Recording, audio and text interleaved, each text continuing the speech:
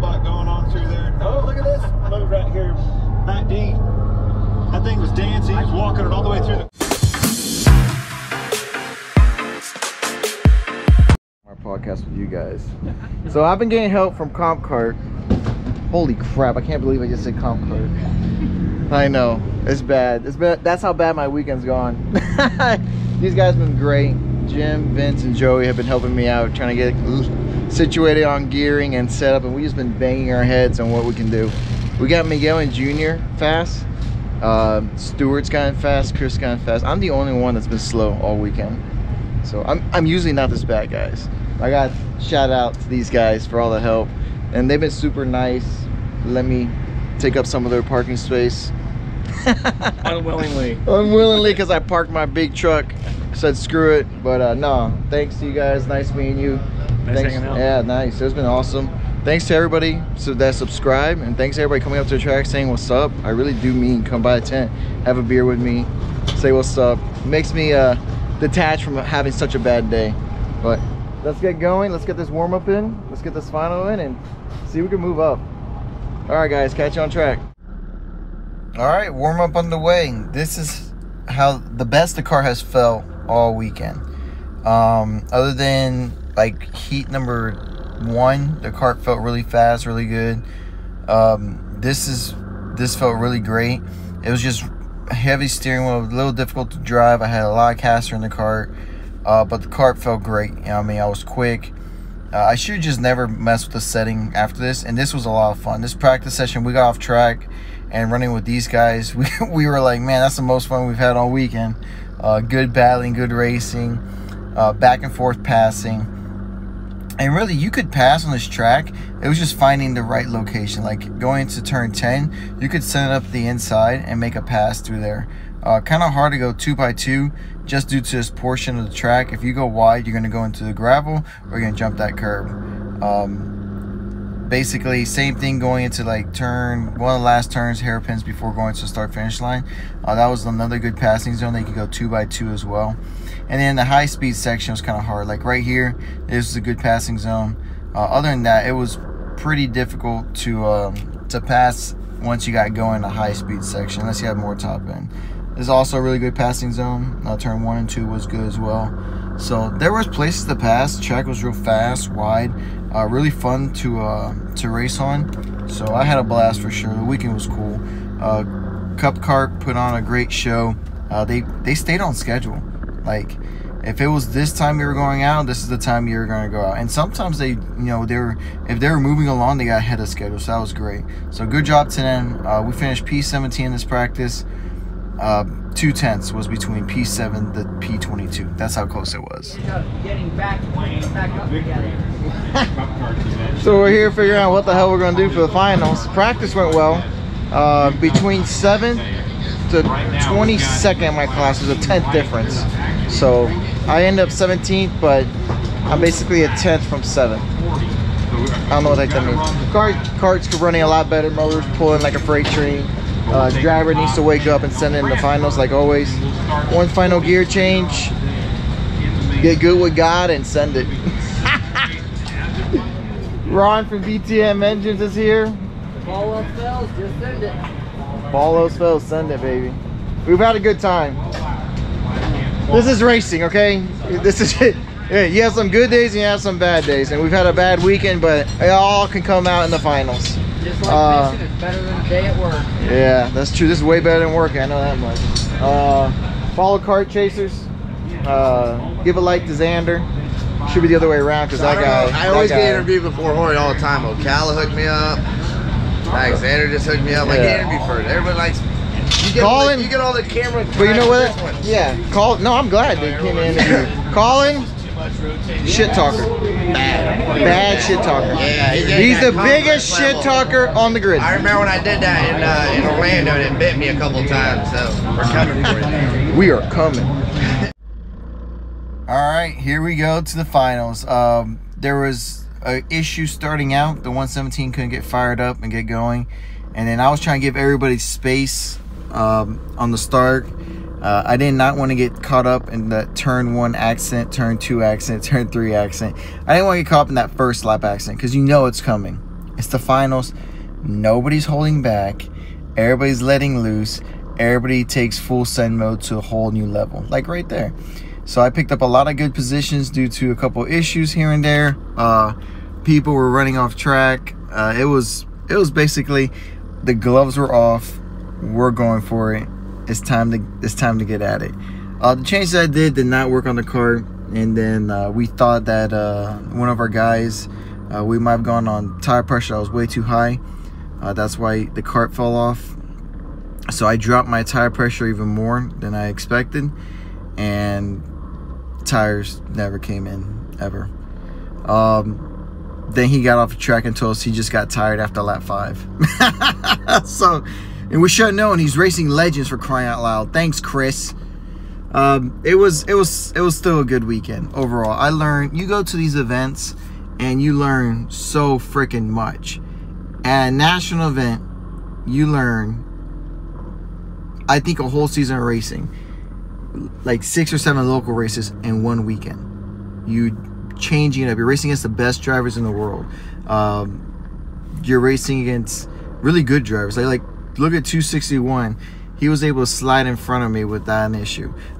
Throughout the race, I did get roughed up a little bit. I was a little heated, but that's racing. I was hot, and then I didn't have a drafting partner at all. So I was basically by myself on an island.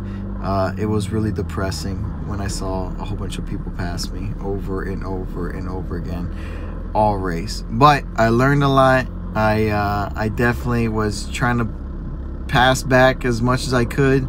I was trying to tell them, you know, let's work together, like, because I always say 2 karts are faster than 1, but I couldn't.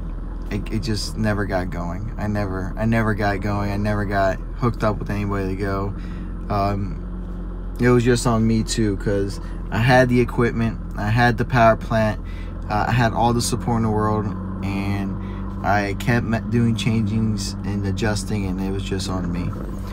Mo started in the back. He had a really good run. He had bad luck all weekend, man.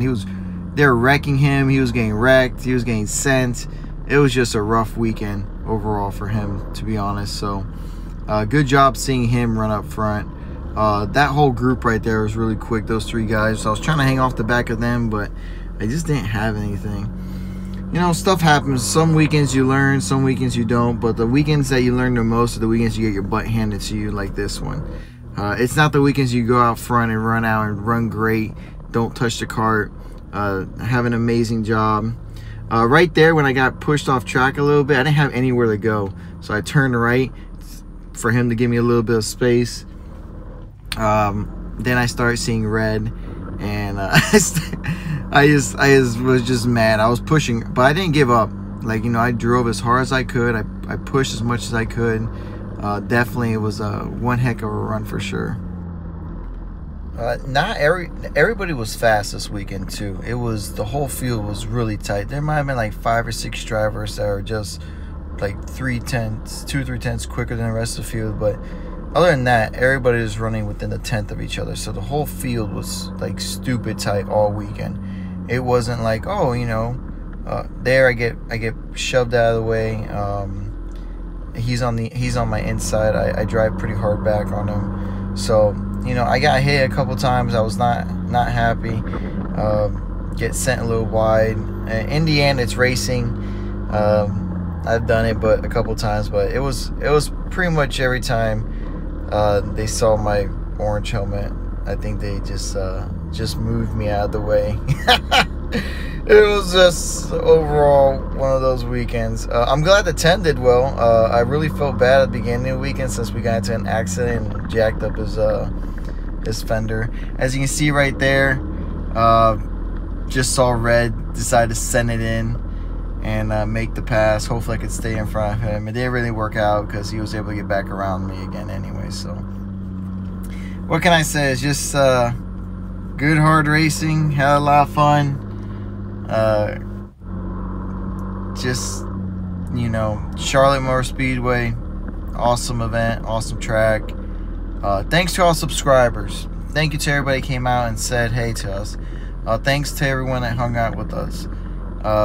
Thanks to JD, Thanks to Stacy. Thanks to Jim, Vince, John, or Joey. Thanks to everybody that helped out. I want to thank my teammates. Did an amazing job. They freaking drove their butts off. The light guys did an amazing job. They ended up finished 20th and 21st out of like 44 plus. Chris did a great job too if he didn't get tired. Stuart did a great job if he didn't just run off track because he felt like it. It was just an overall great job by the whole team. You know, we never gave up. We always kept fighting. And it was a good tune-up for the Nationals, for Newcastle, because we'll be coming. We'll be ready. We'll be up front. Can't thank everybody else enough. Thanks again to EK Chain. Excellent chains. And thanks to Target Distribution for all the help. Thanks, guys. Well, Spring Nationals are in the books. Shit sucked. At least for me. I finished 23rd out of 31. There's only 24 cars still on the track. If you guys see the orange helmet, please stop hitting me. I'm not a traffic cone. Stop grabbing it by the exhaust. And I got it right here on the edge. Miguel's yelling at people how they carry their motors. Light guys finished 21st and 20th out of 40. 40. Stuart was up to 25th. Then he fell asleep at the wheel, went off track, got into a whole bunch of scuffles and skirmishes. You got one coming. Everybody hates him. Poor guy. Poor Roy's mad. Ron? Roy, don't be mad. Ron sent him, man. Ron got sent. Ron is wick. And then Ron got back on track and sent it. Good job, Ron. Chris? He pulled a fast lap nowadays, but then got tired. He's never got so fast in his arms. He's never got so fast in his life. His arms got tired. You know what? Thanks. If I'd have been on the inside. and he Thanks came to down everybody. I didn't back out I of gave it. up 4 spots because I was out of You shape. doing that? You You need to hit the gym. You know, it's a, I'm you going. can't win that battle. So, overall, thanks for watching, guys. Had fun. if everybody Thanks. starts hitting the Awesome, gym to awesome get I job. didn't even see Now it. we're gonna be like Jorge That's posting the nothing but shit gym bump. I photos all the don't know time. where it happened. Thanks for watching. Thanks for subscribing. Catch you on track. Left, We're out for the Spring Nationals. hairpin. Hopefully we turn around for the Grands and Newcastle. We'll definitely be up there. Like right-hander going to the Man, what a rough weekend. But this is the weekend you learn the most from. Alright? Not when you go out front and win. When you get your butt handed to you I think it was just fortunate. and you learn a lot. Because the speed was there in the morning, but for some reason I just missed the setup. And where was he going to go? Speed was off? there, Where was he it's gonna just go off? missed He's it. gonna be around the And then outside? shit happens. So, So I'll bounce back. We all will. second double left And hand. we'll all send it in the end. Thanks for watching, guys. Take it easy.